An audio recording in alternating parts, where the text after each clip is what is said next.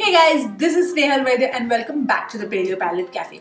Today we're doing a variation of chicken curry once again, and this time we're doing a chicken curry from the western part of India known as the Goan Chicken Curry. But I've made a little variation to this recipe and hence I like to call it as the coriander coconut chicken curry.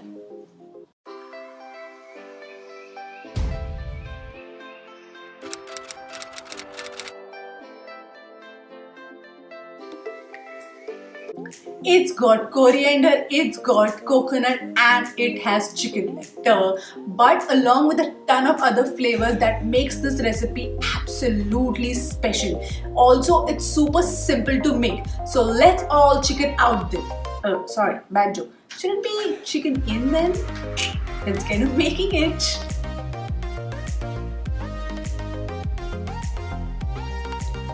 We'll start by marinating our chicken, and here I've taken about 5 medium-sized chicken breasts and I've chopped them into pieces. I'm going to add in about 1/4 cup of olive oil to this, along with a teaspoon of Himalayan sea salt. I'm also going to add in half a teaspoon each of turmeric and chili powder, along with 1 heaping teaspoon of coriander powder. That's it. I'm going to give all of this a good mix until all the spices and the oil is nicely incorporated. And then I'm going to set this aside in the fridge to marinate for at least 4 to 5 hours. Next, to a heated skillet, I'm going to add in about 2 tablespoons of pure desi ghee. And once the ghee is adequately hot, I'll add in about 1 teaspoon of cumin seeds along with half a teaspoon of mustard seeds, which is completely optional. I'm just going to saute them for a bit, and once my mustard starts crackling in, I'm going to add in about 2 medium-sized finely chopped onions to this.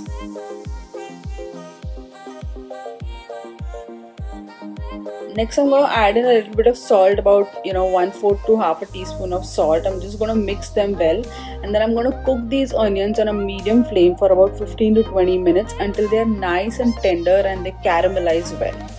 I'm going to start by adding in 3 to 4 cloves of garlic along with a knob of ginger. Then I'm going to add in 1 cup of coriander leaves to this, along with 1/4 cup of coconut milk. Next, I'm going to add in about a teaspoon of black pepper powder and about half a teaspoon of Himalayan sea salt. And lastly, I'm going to squeeze in juice of half a lemon.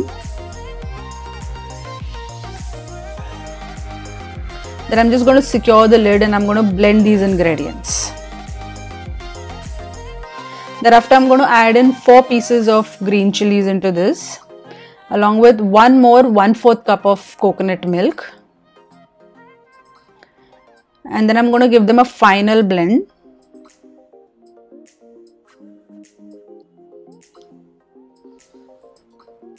Until I get a nice creamy green mixture that looks like this. Let's turn the attention to the onions. They look perfectly done, caramelized really well. Now I'm going to add in 2 large sized chopped tomatoes, and if you don't have large ones, go ahead and use 3 medium sized ones. And I'm going to cook them well with the base mixture, for about 4 to 5 minutes until the tomatoes are nice and tender. And once that happens, I'm going to drop in our lovely green coriander coconut mixture that we just prepared. And don't you guys absolutely love the refreshing green flavor? I'm going to mix this well with the base mixture. And then I'm going to add in a few spices. Here I have a teaspoon of black pepper powder, half a teaspoon of turmeric, 1 heaping teaspoon of coriander, and 1 teaspoon of garam masala. I'm going to mix this well. I'm going to cook them on a medium flame for about 4 to 5 minutes or until I get my first boil. And after that is a good time to drop in the chicken. My chicken has actually been, marinating inside the fridge for overnight. I'm going to mix the chicken well with the base mixture. Make sure all the pieces are nicely coated.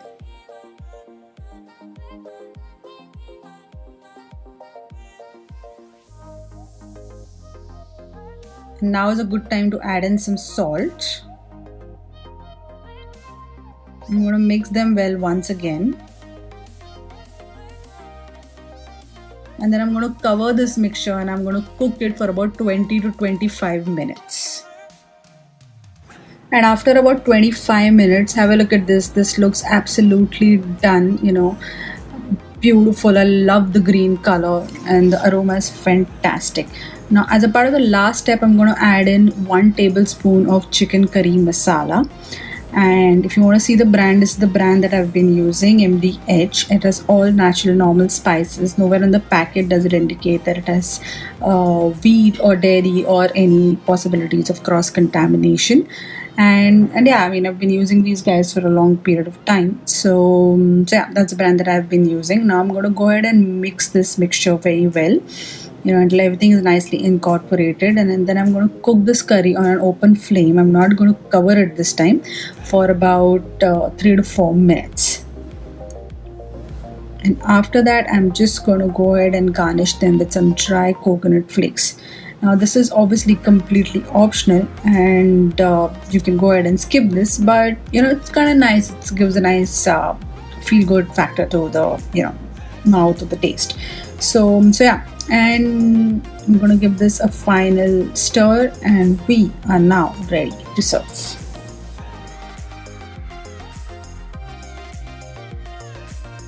This looks absolutely fab. Just gonna give one try.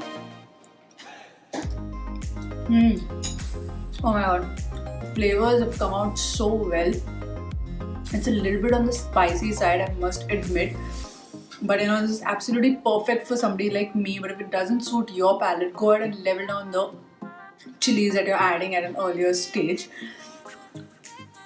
You know, this recipe is super packed with, you know, the flavor of lemon and coriander, and there's this slight tinge of coconut, you know, just the way I like it. You know, otherwise Goan chicken curry is heavy on coconut, but I've kind of leveled down the coconut because I like more of the flavor of coriander and, you know, ginger and, you know, garlic spices. I'm not a fan of you know, coconut too much, but yeah, you know, this is absolutely fab. Go ahead and try this recipe. I hope you guys enjoyed watching this video, and I hope that you'll be making my version of the coriander coconut chicken curry, or as it is popularly known as the Goan Chicken Curry. If you do make sure you take a picture and tag me on social media.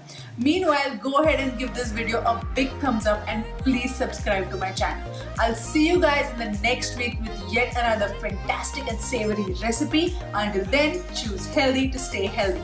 Bye bye.